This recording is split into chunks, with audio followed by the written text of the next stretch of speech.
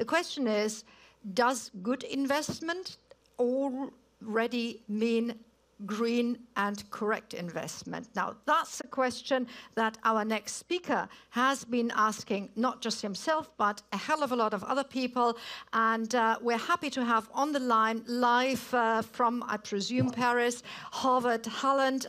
He is from the OECD Development Center.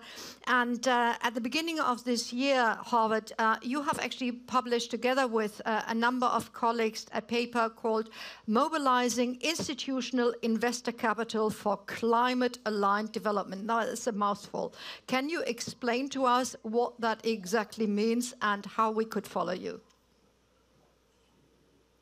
Yes, thank you. Yeah, I've been active with regard to mobilizing the capital of sovereign wealth funds towards climate objectives, as you say. The paper that you mentioned is about the structure of development finance institutions and their ability to mobilize capital from private investors. So, if I may, I will share my presentation on that.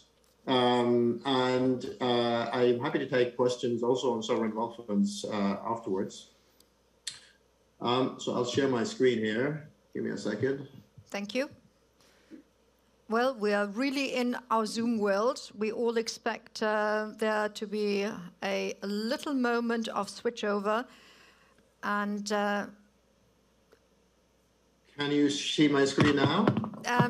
Well, we don't, but there it is. Fantastic. Now there's the mouthful. So, great. Well, thank you, and thank you for having me. So I will try to say something about why development finance institutions and multilateral development banks are not mobilizing as much private capital as they should.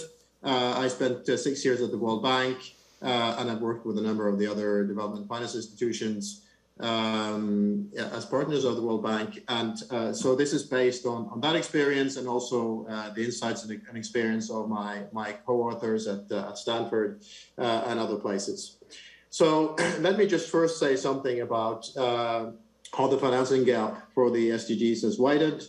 Then I will say, I will contrast the capacity of the multilateral development banks, MDBs, and development finance institutions, DFIs, to mobilize private capital with institutions that have been more successful, green banks and strategic investment funds. And finally, I will say something about why my co-authors and I think that this is the case, and how we think that MDBs and DFIs need to be reformed to be able to mobilize private finance more effectively. So first, let me see if I can change this slide. There it is. First, a few numbers. According to the OECD Global Outlook on Financing for Sustainable Development, published earlier this year, global financial assets are at their highest since before the financial crisis, at $379 trillion. Now, 81% of that is held in advanced economies, 15% in China, and only 4% in countries that are eligible for official development assistance. Then there's the number that I would like to talk about today, which is 0.08%. That is the number that you get if you divide total annual official development assistance by the value of assets held by institutional investors. So it's clear that ODI does indeed need to mobilize private capital. Now, as we know, multilateral finance institutions and development finance institutions have made great efforts to mobilize private capital. In 2019, MDBs and DFIs mobilized 63.6 billion of private finance. Although this may be an overestimation, since much of it comes from impact investors, and it's already available for development. Now, we are very far away from covering the SDG financing gap. As follows from the slides here, the gap has grown from 2.5 trillion to 4.2 trillion dollars during the COVID crisis. Now, this consists of an estimated 1 trillion additional need for COVID spending and 700 billion drop in external private resources in 2020. This is a drop that's 60% larger than the drop after the global financial crisis. Now, according to the OECD Global Outlook, reallocating just 1.1% of total assets held by institutional investors and asset managers, or $4.2 trillion, would be sufficient to fill the gap in SDG financing. However, very little capital from institutional investors, such as pension funds, insurance companies, and sovereign wealth funds, goes into development finance. And we argue that to attract the interest of institutional investors, multilateral finance institutions must begin to look at these large institutional investors as their partners and as their clients. And also, multilateral finance institutions must go from a focus on financial instruments to a stronger focus on institutional and governance aspects within the multilaterals themselves. Now, if we look at green banks, over the last decade, we have seen that there have been a number of green banks established and also strategic investment funds.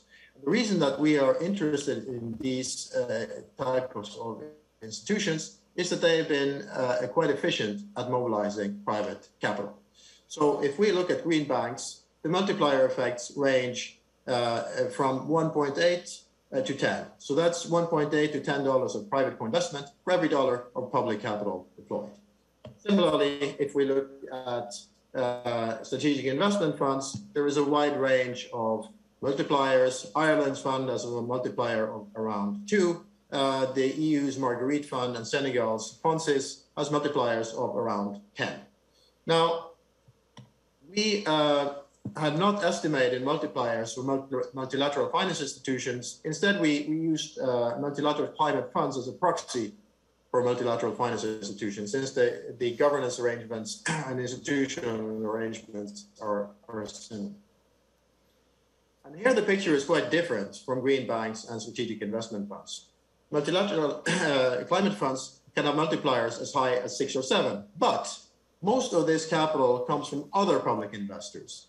So if we use the ratio of private to public capital, you have multipliers that are around 0.3 or 0.4, which is consistent with other estimates for multilateral development banks overall.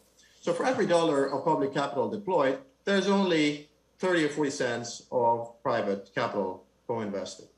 So the big question is, of course, why is this? So let's compare some salient features of green banks and strategic investment funds with those of multilateral climate funds. Now, the most important thing is on governance.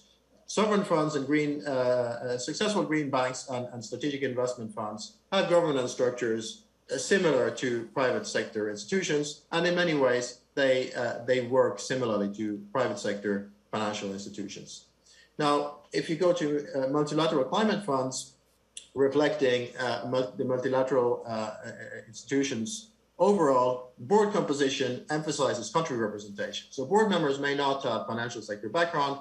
You wouldn't have independent directors on the board appointed for their sector expertise. You wouldn't have investment committees with majority representation of independent directors. And you know, that kind of elements which are important in the world of private investment. Another element is that institutional investors are increasingly joining forces on collaborative platforms. And one reason that collaborative platforms are established is that some institutional investors seek to reduce their dependence on financial intermediaries, asset managers essentially, and other financial intermediaries, and bring investment management in-house. Now, we think that collaborative platforms offer an opportunity for multilateral finance institutions to engage directly with institutional investors. If there are no intermediaries, they can go straight to the owners of the capital. However, as of now, collaborative platforms of institutional investors have nearly no presence of development finance providers. So what are the potential implications of this for multilateral finance institutions? Well, apparently it should be that that the multilaterals should mobilize capitals on collaborative platforms, and then they should work with local strategic investors, such as green banks and strategic investment funds, to deploy the capital. But not quite the case, because when we talk to institutional investors, we found that they are not necessarily eager to work with multilateral finance institutions. There is a concern that projects that are pitched to them by multilateral finance institutions will be sub-commercial or high risk, or that if something goes wrong with the project, a development bank may not react as a commercial investor. So overall, institutional investors tend to be wary of double bottom lines. So what we argue in our paper is not only that multilateral finance institutions need to engage on collaborative platforms and with local strategic investors, but that to do so, they may also need to change. They need to continue to function within policy-defined mandates, but within that mandate, they may need to become more like private investment institutions. So multilateral finance institutions may need to become more like the most efficient green banks and strategic investment funds. They may need to bring their governance more into line with private sector organizations. Multilateral finance institutions tend to be quite risk averse. They may need to find ways to address risk aversion and strengthen their capacity to assess and manage risk on commercial terms. They may need to source projects more broadly, not only from governments.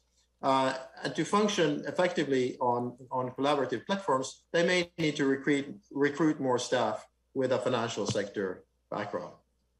So let me provide some elements of a collaborative model for multilateral finance institutions. We think that to engage with institutional investors, multilateral finance institutions need to engage on terms that are interesting to these investors. The proper question for multilateral finance institutions to ask executives of institutional investor organizations is, what keeps you up at night? How can I help you mitigate the risk that you are facing? And if we work together to mitigate risk, which new geographies and sectors do you think that we could move into? So multilateral finance institutions need to be able to add value for institutional investors. They need to be able to provide institutional investors with the confidence that blended finance investments are commercial, and they need to, and that they can assist institutional investors with assessing risks in new geographies and in new sectors. And finally, we think that a blanket approach to blended finance it could be counterproductive, because some geographies and regions will always be the remit of public finance. So multilateral finance institutions could focus or should focus on mobilizing capital from institutional investors in contexts where commercial private investment is likely to be feasible and where the scale is sufficient for institutional investors. And clearly, as we saw from the numbers at the beginning, without the mobilization of capital from institutional investors, it will be very hard to achieve the sustainable development goals and to address climate change generally.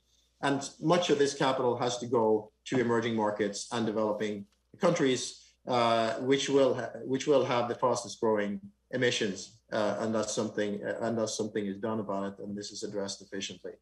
And the current strategies for private capital mobilization are not achieving the necessary scale. So we think that it's time to think anew on this. Thank you. Well, thank you very much. We all were sort of sitting here very still and trying to follow your every word. This morning, just to take you into the conversation that we already had, we had a lady working for a London fund saying that she is, for example, investing and trying to get more investors into financing land use change. Again, she said it's very difficult to get private investors into it. And of course, it's the fund and the dedication of the fund that puts the money there.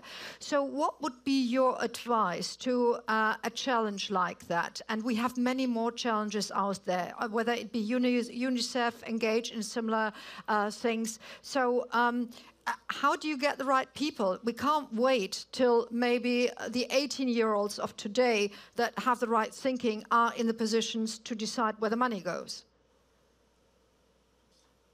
I think there should be, well, firstly, it's clear that for some investments, there has to be a significant amount of public capital to provide risk mitigation and other kinds of credit enhancement.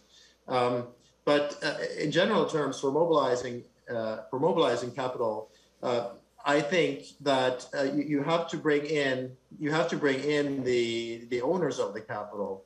So you have to bring in if you are on the public side, if you are from a development bank, you might actually have to bring in asset owners